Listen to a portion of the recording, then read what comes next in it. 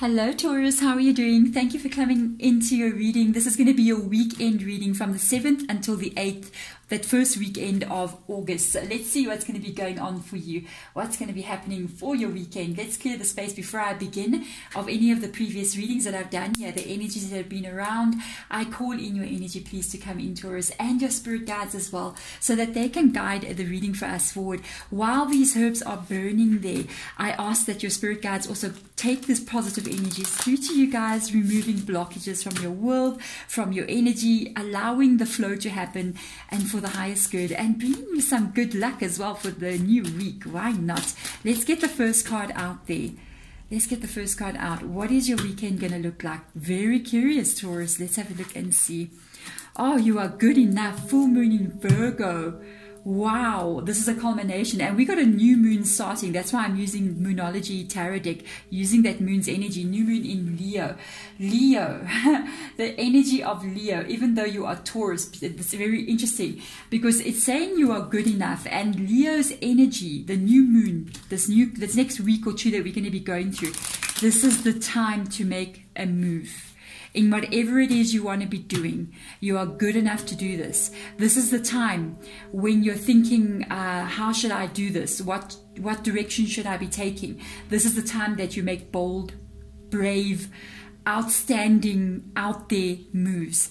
It's also a time to go out there, and if you're interested in somebody or you want to pursue somebody with regards to love, Leo's energy is amazing to do that. Okay, so let's see what's going on around you. This can be anything, but whatever you're doing, don't hold back now. This is the perfect time to do this. Whatever you're thinking, I want to do this, I want to do that, I want to speak to this person, I want to start something up.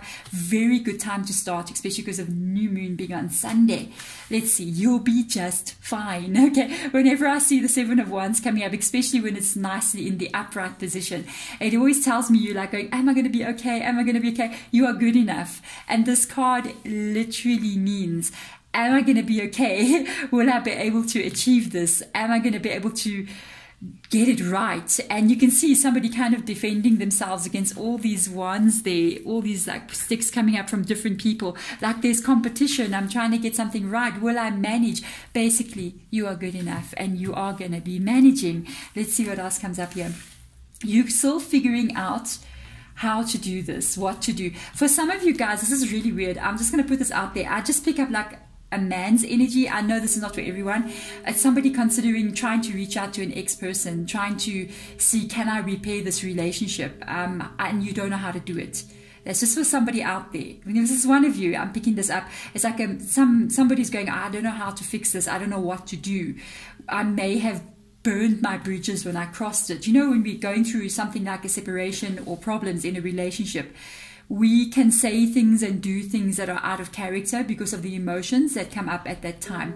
And because of these things that have been said and done, you may be trying to figure out, can I fix this? Is it even doable? So that's interesting. That's just for some of you guys out there. Seven of Pentacles, the fears are definitely in your mind about the stability that you want to have or whatever you're trying to achieve. There's a 7 and there's another 7. Okay, that means there's a joint energy. Something about the 7 as well. It can have to do with a connection, a special date. It can be 7 months, 7 weeks, even you know, it can indicate how long you were with somebody, all those kind of energies. So let's have a look and see.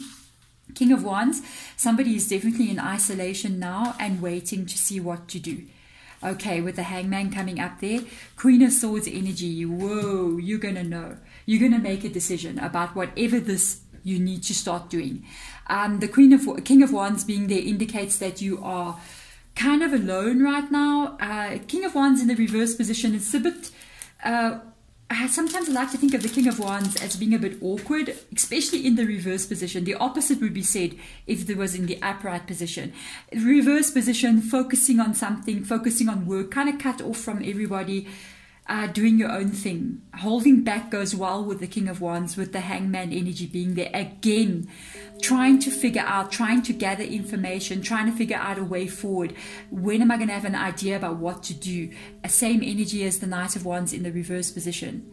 You will have an idea because right up this weekend, I think you're going to come to some kind of conclusion, to be honest. With the Queen of Swords coming up here, that's clear thought. I know what to do. The Queen knows what to do. The Queen's like, I got a solution to this problem. I know what to do, and I think I know exactly what action I'm going to be taking as well. So let's go a little bit deeper in here for you guys and just see what your spirit guides have got to say to you. Let's have a look and see. Let's have a look. Yeah, your Five of Wands energy, you got to get out of your head here, because this is also another indication of the Seven of Wands here. Even if this card of am I good enough, the Pentacles energy as well. It indicates thought processes that we have in our mind that can be telling us, I don't know if I'm going to get to the Seven of Pentacles, the stability, where I want to be. And this is the energy of the doubt in the mind. It's an ongoing situation. Got to shift that. And you're afraid to get hurt. Everything we do involves this risk. Everything.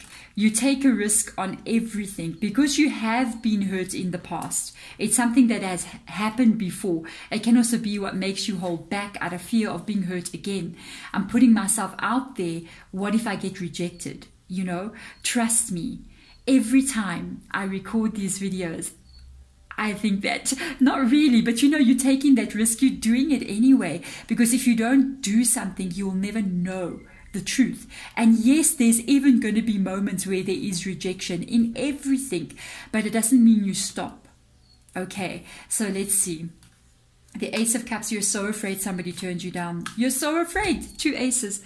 You're so afraid that you're going to do something and someone's going to turn you down. I cannot leave you like this. Ace of Cups in the reverse position. The Ace of Wands. I can't leave you like this, Taurus. No, we're not doing that. I want to see if you reached out. Whew, what will happen? What will happen? Oh my gosh. Let's see. This is a very positive card. This is my favorite card. The Judgment card has rocked up in your reading. You might have a very positive outcome. If you had asked me a yes and no question, and say you had asked me, if I reach out to this person, will they give me a yes or a no? That would be the yes. Okay, it indicates what has been before, which is the Ten of Swords energy, is now over. I feel like this is actually a relationship, to be honest. What has been before, the pain that has been, the situation that did occur, is over, karmically speaking. And moving forward, there'll be a new positive beginning. So if you wanted to reach out, that indicates that somebody might be receptive to you reaching out to them and willing to open up and speak to you. You even got the backing of your angels and spirit guides as well, with the Judgment energy being there. But there we go. Thank you so much for coming in, Taurus. If you do enjoy the video or you resonate with it, please hit that thumbs up button. You can even subscribe, because my weekly readings are coming out on Sunday. So I got weekly readings and weekend readings as well. Otherwise, guys, thank you so much for coming in. I'm wishing you all the best through the rest of your weekend. Bye.